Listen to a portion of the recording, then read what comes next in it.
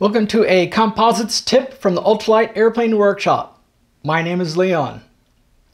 If you're looking to get or have just recently obtained a vacuum pump that requires vacuum pump oil, make sure you read the instructions to see how often you need to replace that oil.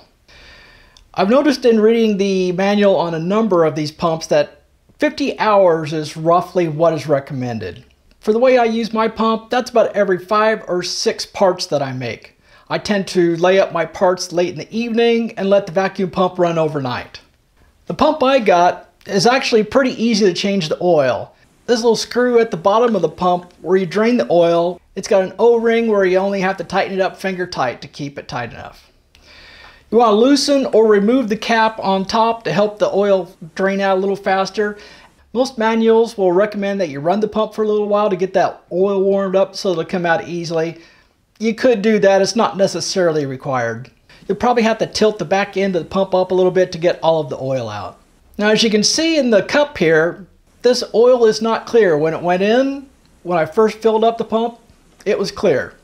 And as you can see, it's got a little bit of a tan color to it. So it really does need to be replaced every 50 hours or so.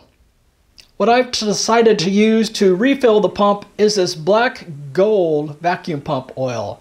And in this case, I bought a gallon of it. Now I've already run this pump once so far, and it seems to work pretty well. If any of you other folks out there have used this, let me know what your results have been.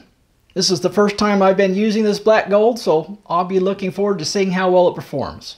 If you'd like to try this black gold vacuum pump oil out too, I put an affiliates link down in the description for this video that you can click on and buy it. And the channel will get a small cut of the purchase price for that oil. And here is an additional tip for your vacuum pump.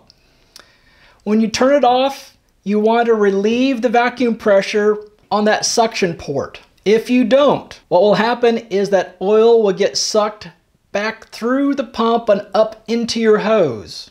And it'll take a little while for it to do that, so you got a little bit of time to relieve that vacuum pressure. But within 5 minutes, 10 minutes, you really should do that. You don't want to leave it for hours under vacuum pressure.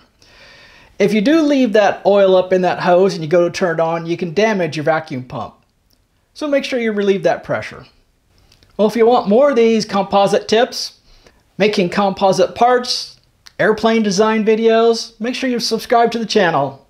And if you want to be notified when videos are uploaded, click on that little bell symbol.